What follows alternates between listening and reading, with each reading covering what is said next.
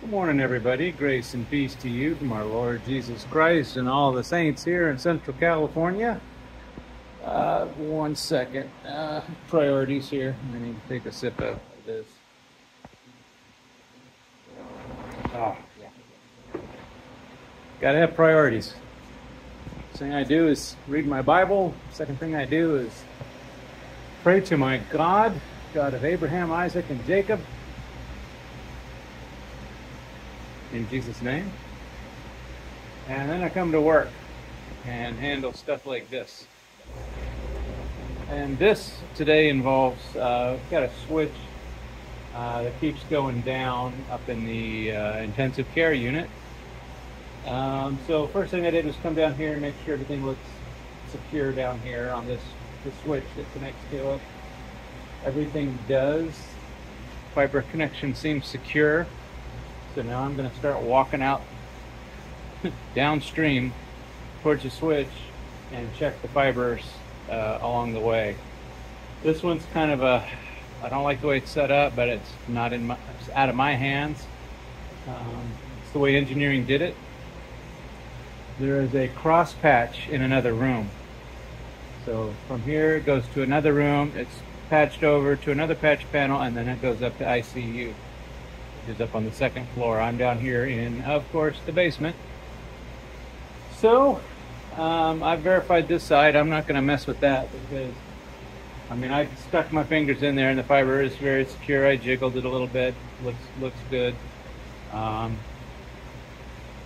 don't think anybody's been messing with anything in there. So because we've got this door is always closed in engineering. Even if they brush up against the cabinet, they're not going to hurt the fiber. So, all right, I'm going to move along to the next spot, and we'll see what we got there. So I'm going to put you guys on ignore for just a minute.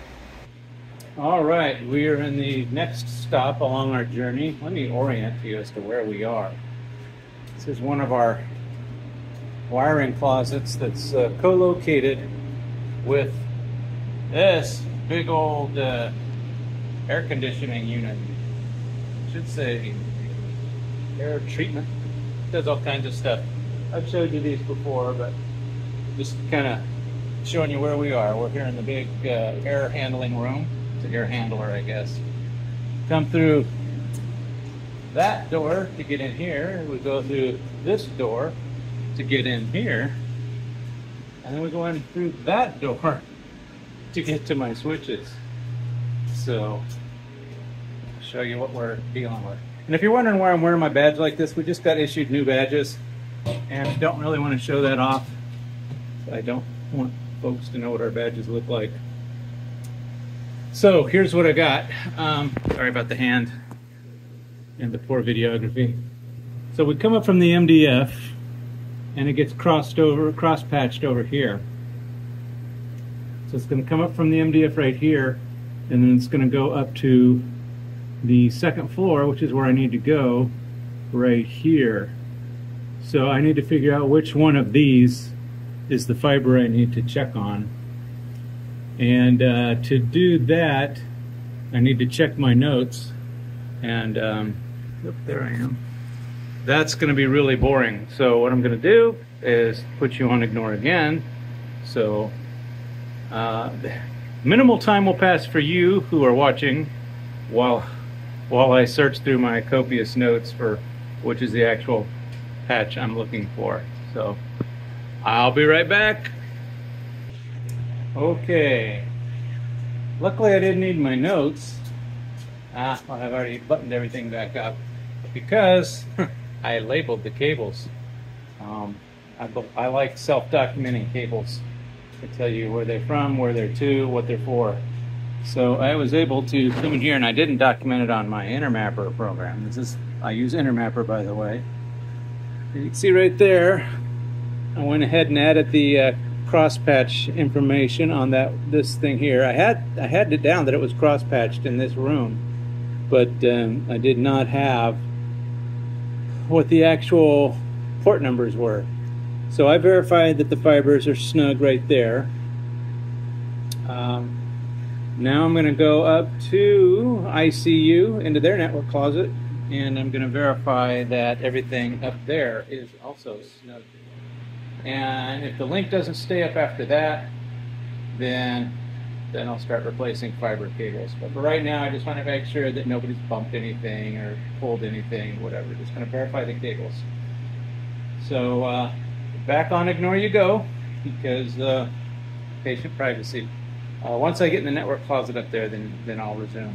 So we'll see you up there. All right, we have made it up to the ICU. You're going to say, but Mr. Network Admin, sir, oh, gee, this looks like the same room you were in. It's one of the nice things about this part of the hospital is these rooms are all mirrored floor by floor. They look exactly the same. So we've got 6 of these rooms, 2, 4, 6 of these rooms, yeah, total, that are all wired exactly the same. So here's the corresponding patch panel, and you can see this closet looks a little bit different. It's actually a little bit cleaner than the one we were in. Far less spiders and bugs, because that one's on the ground floor outside. So I have checked, you know, kind of wiggled this one here, make sure it's nice and secure. And this goes to 19 and 20 over here. So to pull this patch panel, pull out, you just have to press a little tab over here on the bottom, and it'll slide out, as you can see. I need 2 hands, so I'll be right back. All right, so it was plugged in right over here. Can you see that?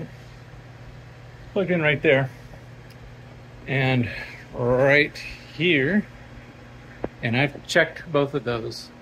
So now I'm going to do the thing, and one more pause.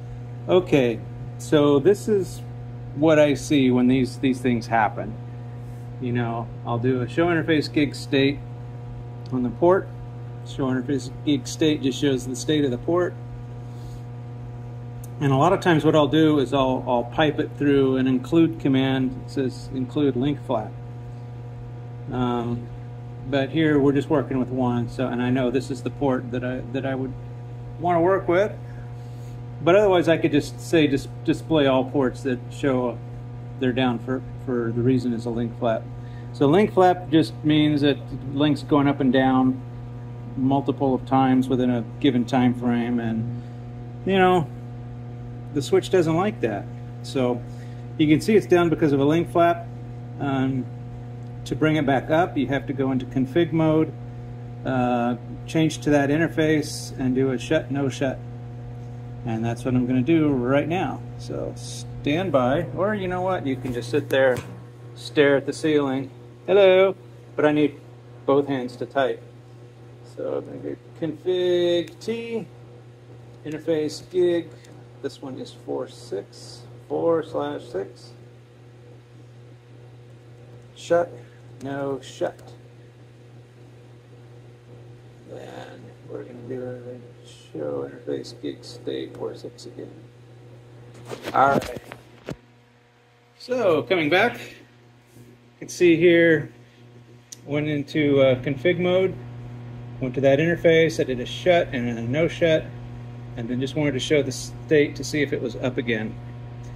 So the other thing I'm going to do real quick is display the port errors, which is probably going to take a little bit of flubbing and retyping on my part, so stand by. Alright, so I did a couple of things in the fraction of a second that passed since I last talked to you. So I took a look at the stats on that port, and you can see there's a ton of frame check errors right there. A lot of link failures, just a bad link altogether. So what I did is clear the stats for that port and then showed them again, and I'm just going to do an up arrow to see how they have changed. So we haven't had any changes yet. Oops, that's not the enter key. So we have not detected any errors yet. So that doesn't mean that these fibers are in the clear, but whatever was causing the errors isn't manifesting itself within a few seconds. So that's a good thing, actually. Could just be that, you know, I can feel this room. Let's see if it comes up on camera. I put this down here. I don't know if you guys can hear that vibration, but this whole room is shaking, and it's from this air handler next door here. So sometimes I wonder if these don't just kind of work themselves out a little bit because of all the vibration. So I am going to put this guy back. Whoops. Slide him back in. Close the dough. All right, so I'm gonna put that in, leave it alone. Apparently I have suspected this guy in the past because I've got a spare SFP sitting here. Uncovered, so that does a lot of good, Mr. Network Admin. And it looks like the link is down again, so let's take a look.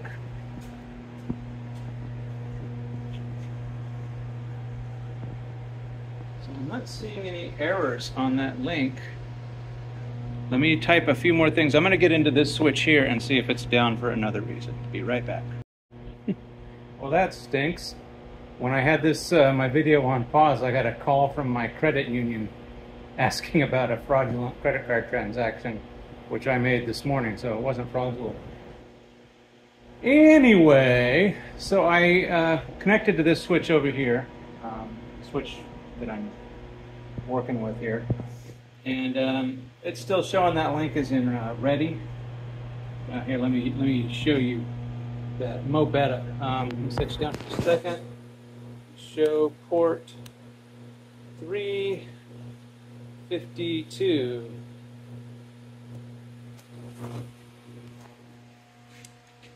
So you can see that says it's in ready mode. Yeah, that's no good. So we got a fiber fault somewhere. I'm gonna start with this end. I'm gonna replace that fiber and see if we get any relief from this. So stand by, putting you back on pause while I replace that fiber. Okay, so I finally did, before I went down chasing the fiber, I did what probably smarter people like you guys would have told me to do in the comments, which is just check sorry, there I am. Check the receive power on the SFP. So on this particular one, see right here, we've got a low alarm. So, and I did, when I plugged the old cable back in, not this new one, plugged the old one back in, I could actually see light coming through, but it was kind of skewed. It didn't look quite right.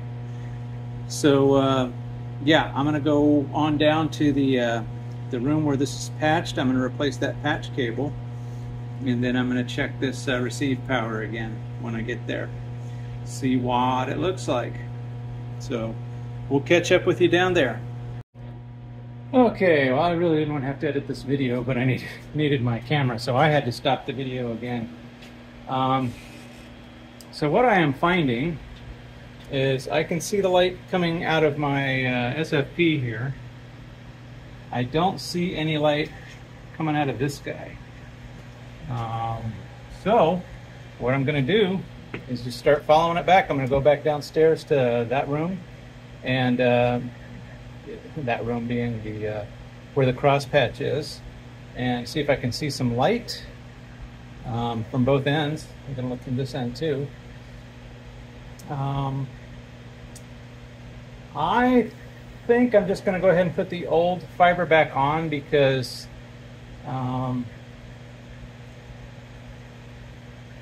it's already labeled. I don't have to make a new label. I mean, look at the size of this label. I'm a label-making fool is what I am. Look at the size of this thing. Look at all that stuff I'd have to type on that teeny tiny label maker. So I'm going to put this fiber back on, and I'm going to go downstairs and start tracing light out. So we'll be right back. Okay, so to catch you up, I was just down, went back down to the first floor, room 1593 to be precise, and replaced that crossover patch cable. I still wasn't getting any link on this guy, so I came up and just reseated this cable. And you can see we got 2 link lights flashing now instead of just 1. That's good. And the light level still doesn't look all that great. But come over here and look at port 352. It shows that it's active, and I'm not seeing any errors yet. So we'll see. Let's see what happens. Let's look at the light levels. What was that command? It's here in my buffer somewhere. There we go. That space.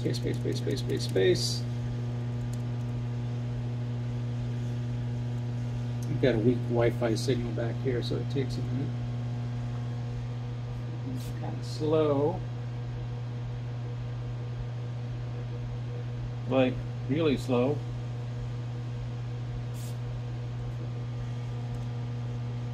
I sure hope that's not the network. Okay, there's 351. Here's 352. And scroll up a little bit here. You can let me scroll up? Come on, bro, let me scroll up.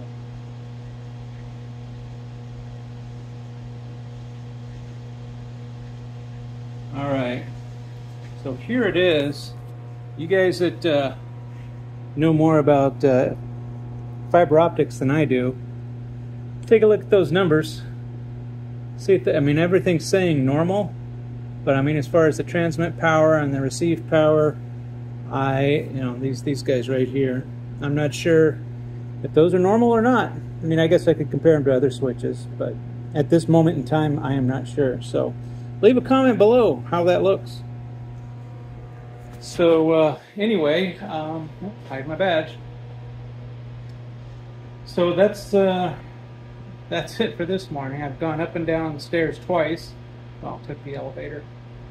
And 1 cup of coffee later, and everything looks pretty normal. So I guess I'm just going to monitor this for the rest of the day. Check it again tomorrow morning, see how it goes. So that's it for this week's video. If you guys liked what you saw, click the subscribe button, click the notification bell, thumbs up, thumbs down, leave a comment below. Just in your comments, it's kind of pointless to tell me stop talking about God. Well, somebody said stop talking about religion. I don't talk about religion. I don't talk about Islam or Christianity or Hinduism or Mormonism. I don't talk about religion. I talk about God and His one and only Son, Jesus. So everybody have a great week, and we'll see you next time. God bless.